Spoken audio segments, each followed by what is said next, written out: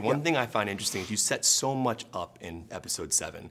We were waiting for what's going to happen with the saber being passed to Luke, and then Ryan obviously threw it over his shoulder, and then the Rey's parents thing. Out of everything that happened in 8, what was the most surprising twist for you as the person who made 7? Which one kind of threw you for a loop? Well, you know, there were things, you know, obviously. I'd read the script. It wasn't like I just went to go see Last Jedi, but I saw what Ryan was doing. What I loved about his approach was that he was just subverting all expectations everywhere you looked. And I think that maybe the biggest surprise was not the biggest. You know, you think Luke dying maybe was the biggest surprise, or I guess spoiler alert, but Ren killing Snoke. There were certain things that felt like they were, weirdly for me, the thing that was the most surprising was Phasma dying. Interesting. Because that was one of those characters that I thought that there was actually something else, but look, it would have been, no one wants a character to die. And yet, I know that when, we had Kylo Ren, kill Han Solo, that was done because it was, Harrison always knew that there needed to be utility for the character. And he had famously always wanted Han to die and serve that purpose. But it felt like this was a way to begin to define Kylo Ren, not just a way to kill a character. So I could see why Ryan chose to do that with some of these characters. But I guess for me, the biggest surprise, weirdly, was Phasma dying, the way she did. When you are pulling from 7 and 8 for Carrie Fisher's footage and not using a CGI version of her character in the movie, which thank you for doing that, I was curious how much of the writing of Skywalker had to be around what you had available from Carrie. Did it change any of the storytelling for you? Well, we hadn't written a script before, so we started from scratch, and we started telling the story knowing that we had to use Leia in the story, knowing we weren't going to use digital, knowing we weren't going to recast it, obviously. And we went back to look at footage that we had from 7. There was nothing that we used from 8, but we looked at the Force Awakens footage, and we had opportunities with certain scenes to use shots that Carrie was in. We wrote the entire scene around Carrie. We shot the entire scene around Carrie. So we relit, when we shot the new scenes, we lit the set, I choreographed the shots, composed the shots to the old footage. So cool. What's weird is, on this movie, as on most, there are days when, because of scheduling, sometimes an actor's not available to be in a scene, so you'll sometimes shoot the other side of the scene. And that's kind of what it was like in all these scenes with Carrie. We had shot her footage just years ago, and we integrated them into these, the new sets. But we were using that footage. The actors would look at the footage, and then we would do their side of the scene. And what's really remarkable is, there are some really sweet, intimate, personal moments that these actors, they were with Carrie in those scenes, even though Carrie's shot was done 4 years earlier. I'm a huge Kevin Smith fan. I grew up on his movies, and when they released the Legacy trailer the other day, and they had the scene from Jay and Silent Bob Strike Back in it when he plays Blunt Man, it just it geeked me out, because he's been such a big fan of the Star Wars movies. I'm just curious what your relationship is like with Kevin, and when he came to visit the set for the 5 days he was there, he came up to you and he was about to go look at the last shot of the movie, and you apparently told him not to look at it. From what the story he tells, he says that basically someone in the production crew said there's if you go up to the bleachers and look down, you'll see the final shot of the movie. And apparently you dissuaded him. Is that right? Well, in fairness, when Kevin was there, and he may or may not appear in the film. Please say he's in the movie. I'm not going to. He was a trooper in 7, though. I'm just going to say he may or may not appear in the film. But I will say that Kevin, who is a friend, when he was there, I know that I was in the middle of what was, as it was for the entire shoot, a bit of just mad distraction. Like, there were 8 million things going on. So this very well may have happened exactly as you described. I do know that there was a thing he could have gone to look at that wasn't necessarily the final shot, but it was the end of the movie that I could see why. But as we're talking, I'm thinking, oh man, he should have gone. He should have gone to look at it, because it wouldn't have broken him. Look at that guy. By the way, could he be in better shape right now? He is. I love him. The guy is now he's a specimen. Yeah. Are you a fan of his movies? Have you seen Reboot and all? Have you seen the new one? No, I've not seen the new one. The new one's so good. I haven't seen anything, but I will say this: he's a specimen. Yeah. Now I find myself simply in awe of his physique. Me too. My wife is always like, his skin looks amazing. Well, I don't go that far. Yeah, that's my wife does that. Well, you should question things. JJ, this is an absolute honor. First of all, congratulations to you. We've discussed these films for a few years now. And I was curious, if looking back at Episode 7, The Force Awakens, do you remember the first day you stepped on set and the first time you heard JJ yell action for a scene you were in? I think so. I think it was, and it's actually in the film, where I'm scrubbing a part. Oh, wow. I believe it was that one. And I was like, okay, this is, I can do this. Even though I'm not kidding, we did that about 20 times. And I guess that was also the moment I realized it's so, this one is a lot looser, but there's still such a specificity to what JJ wants. Yeah. And what the vision of the thing is.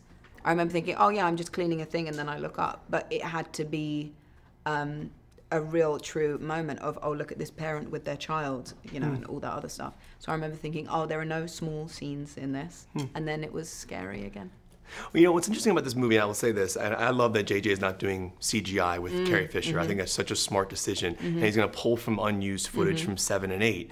I was curious if, from an acting standpoint, without context, we don't think you know any story points, how those scenes worked as an actor, in the sense of how were you able, like, did you have, was there a mark there where Carrie would be standing? It's essentially what I think, because we're such a practical effects film, I think it sort of feels like what it might be if you're in more of a CGI film, because you're just acting with you trying to sort of imagine it. But it's also that strange thing of, I knew what they were matching to in the scene, so it weirdly should have felt so strange, but it was actually deeply emotional and obviously quite upsetting, because she's not there. And immediately you're getting a sense of what the scene is going to be, but one person isn't there. So it's strange, but also watching it, which we did last night, it's so weird because it really feels like we're there together. I wanted to ask you how that was to watch those scenes. Like, did it play how you imagined it while you shot it, or did it play even better? No, it did play how I imagined it, yeah. It's a really lovely, because I think, and JJ might disagree, but Rey was looking for a parent figure, and Luke just wasn't that for her. And that's what I always found so upsetting about The Last Jedi, and why I felt like it was so emotional doing it, because like all she wants is a family. So the Leia thing, even to have that sense of someone older and wiser who is helping you, it's such a comforting feeling. I think watching it, you do get that sense. You play a character over 3 films, and Rey is such a great character. She's so layered. There's such an emotional element to it. The comedy, everything about that character is so brilliant. As we sit here right now, you're wrapped. You're done with Star Wars. How has Rey changed you as a person, and what aspects of Rey have you kind of brought into your own life? Just maybe little things, personality elements. Does it stay with you like that, and how have you changed? I would say my sister said a lot of it is me. I think there's that strange thing of JJ sort of created the characters the first time around for us. So I think it is that strange mirroring thing. I'm definitely quite earnest. And there's nice sort of like combative relationships in this, in a like fun, lovely way between friends. So that's fun too, that like, but I think she's more me, which is the blessing of working someone that knows you, because they're sort of writing for you. But I have not done anything remotely heroic. So that is her. Wow, that's awesome. Well, thank you for talking to me. Thank you for all these interviews over the years. Thank you. For you specifically, going back to episode 4 to now, how much has 3PO's suit changed in regards to the filmmaking of it? Like, what was it like on 4? What's it like now? It's changed hugely. They spent 6 months back in 1976 making it, and it was about 18 pieces of fiberglass and metal and so on. And we never had time to really work it out, which bits fitted, so it didn't work. And then gradually over the movies, bits changed, they got adapted.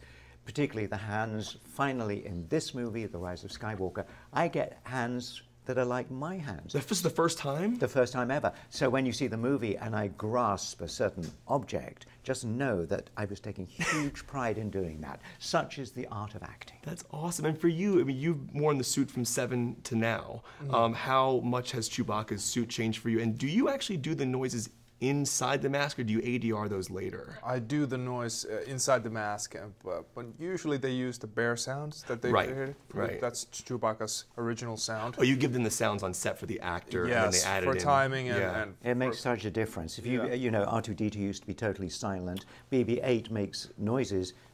Joonas makes noises, and it gives the other actor something to. It gives the other actor something to react to. Whether if it would just be, hey, should we jump to light speed or what? You know, it would be very different. Right. But the suit has changed. Every movie they make a new mask for me. And does it get better each time in regards to comfort? I don't know. And I don't even remember the reason why they make a new mask. It's might be some issues with wear and tear or something, because those masks, they get a lot of use, and I wouldn't know, but it's definitely very advanced. Now, you're the only actor to ever appear in all 9 movies, which is like probably the coolest fact to have as an actor. And I was curious how much 3PO has changed you as a person. You play this character for over 40 years. How much has he become you at all? Like, he hasn't. I don't think he's become me. He's become a very, very close companion, and he has become a kind of conduit, a ticket to meet so many people. And the older I get, and the more we get into these high-rise numbers on the film, Episode 9, I'm finally really getting to understand how the fans, how the audiences have seen this movie is different from the way we see them. We're backstage, which is great. But now, finally, I'm beginning to recognize the energy and the joy that the fans see in our films, and hugely grateful for that. Now, with 9 being the quote-unquote end of the saga, I was just curious, without any story context or being vague, what was it like to say goodbye to him? In the sense of, when you finished 9, did you have a moment with the suit at all? Or no, absolutely not. What was moving and a little tear-making on the set was the last day I was physically there as myself, and saying goodbye to JJ. You know, we're all still around, but there was this loving crew, all kind of little round of applause for Anthony, who's leaving, and that was. I was there. It was. Wait, were you there? I was there. Yeah. I remember. Oh, it was a bit. There on your last it was day. Difficult. But 3PO, no, he's going to be doing other stuff. Not major films, but he's too good a person to leave forever. Did you come up with a voice yourself for him? Yeah, and I'm going to a little froggy today. Yes, out of 6 months reading the script, suddenly on day 1, with all the stuff happening around and the fear and the strangeness of it all, 3PO arrived. If I start crying, is everyone going to make fun of me here? That was amazing. Just seeing you do that in person, oh my God, that was amazing. Sorry. It's crazy, isn't it? Sorry. All right, I know you've already talked about the script story a zillion times. It's an amazing story, but I do have a genuine question about it. When I first started reading about Star Wars and JJ, I was always told that JJ was very secure about the scripts and like honestly, like he wouldn't let people leave with them. Yeah. How did it get to your house? Like, was that? Are you allowed to take it home? I think it's the practicality of having to learn lines for a movie that's over 2 hours and not be able to take it home was absolutely dumb. So I think Lucasfilm realized that, you know what, maybe the actors would be better actors if they had a script. That seems reasonable. Seems reasonable to take the script home. But I was moving apartments, and while like getting to the last leg of shooting something, so I was, you know, there were all sorts of layers and detail to this that the masses don't know, but what's crazy is I'm wondering, like, were there copies made? That's what I was like. I mean, how do we even? It's a crazy story. I think if there were copies made, we would have found out. Yeah, we would have found out by now. But they managed to get at it pretty soon. You know, thankfully it was lost in a more secure environment where, oh, a cleaner came in at this time. Now I've got everyone saying, you know, well, why didn't you take your furniture as well? I'm like, now I've got to explain my lease deal to you. Like, what the hell? Let's go through your mortgage. Yeah, let's go through. Let's go credit card statements. Like, look, script back, damn it, it's back. Did you? What happened after that all went down? Did you get like talked to? Did JJ? I mean, like, we're adults, but I mean, I feel like what was that conversation like with JJ when he found out? No, JJ was actually cool about it. It was just like, as long as we got it back, that's the priority. Then it was like, oh, what happened? Then when they found out details, they're like, because actually while I was working on Star Wars, my accommodation I was unstable anyway because I was moving from place to place. So everyone kind of figured that I was like, you know, stressed out with the move while, you know, filming. So I feel like there was a nice bit of empathy. I didn't even get an official call.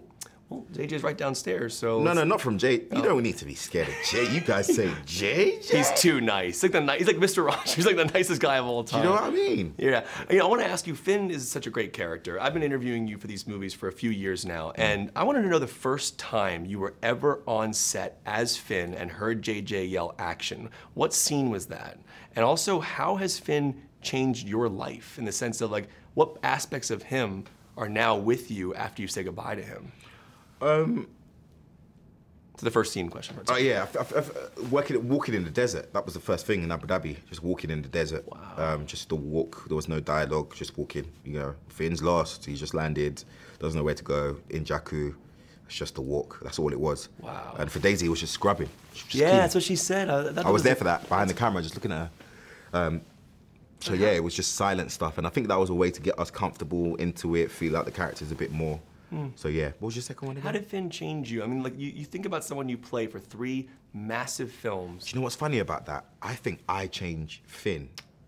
Can you elaborate on that? That's As awesome. in, the character can't really change me because I create him. I literally think him up.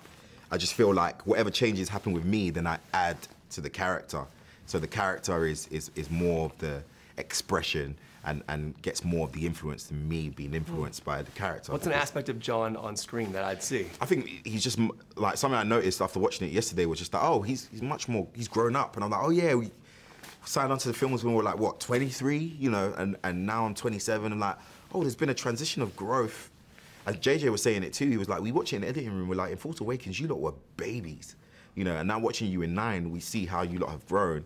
And the confidence we get in real life, it actually influences the characters rather than the characters, you know, influencing us. You know, Carrie, I love Felicity. I love that show so much. And thanks. JJ obviously created the show. Yep. I was curious, the JJ you worked with then and the JJ you worked with now, what you saw in JJ back when you did Felicity that is still with him now in regards to how has he changed and evolved as a filmmaker from that moment? He's exactly the same. Really? In fact, when I tested for Felicity, I am a really nervous person, especially in high stress or in social situations.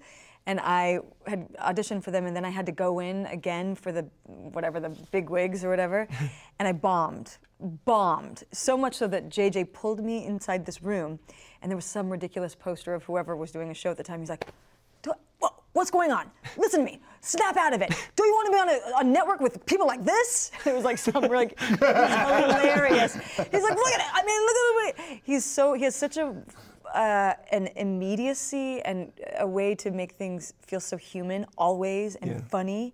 And he's very inclusive, but it feels exactly the same. It's the exact same. He's so energetic and alive with possibilities always.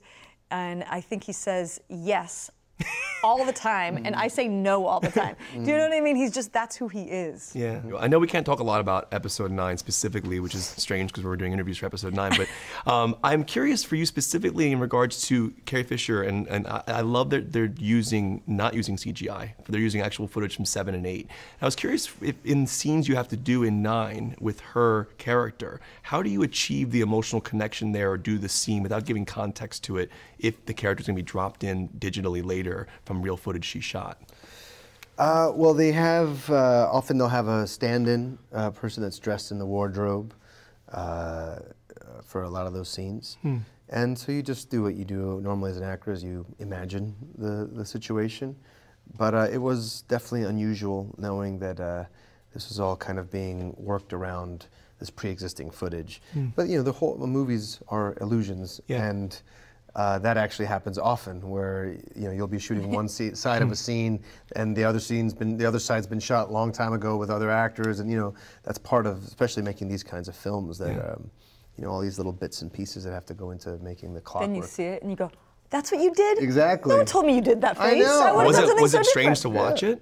It was, because there's so many bits and pieces. There's so many elements. It's like Baroque in the amount of all these little bits and pieces. And so seeing, that's when they had me say that one line and I didn't know what I was saying. That was that point in the movie? Yeah. I didn't even know that, Totally. So there's you kind of have to give it up a bit. You go on and you try to be as invested and try to tell the story that you believe you're telling, and then you trust that JJ and the filmmakers will we'll use it in the most powerful way. You inspire me very much because everything that we went through with regards to negativity online, as somebody who's bullied in school, like it just like you just look at those things and you don't understand why people are so mean and so harsh. How did that affect the way you approached 9? Did it? And I know the character Rose doesn't know that this exists, but did it affect you? Yeah. Oh my God. Wait, hold on. But does she, as an exception, like Nolan just walked in here, it's like layers deep. No, but I'm curious, like, does it affect the way you then approach 9? Like, do you take any of those criticisms, or do you just kind of, can you push those away and just still be the Rose you want to be? It's funny. I think that it really, for me, it's paying attention to the narratives that I'm playing in my head and what I'm letting myself take in, if that makes sense. Yeah. A lot of times criticisms may come from people who have never acted in their lives and don't really know what they're talking about. You know what I'm saying? It's like, So as an actor, for me, I think the most important thing is protecting my ability to be vulnerable and honest in my acting, and if I'm paying attention to things like that, I think that makes it a lot harder. But how do you block it? How do you not let it affect you? Listen, I'm still trying to figure that out. So you let me know when you know. Process. Yeah, it's a process, and I think it's different for everyone. Like, as much as I have heard from everybody who's sort of worked on this scale, that everyone's sort of dealing with that.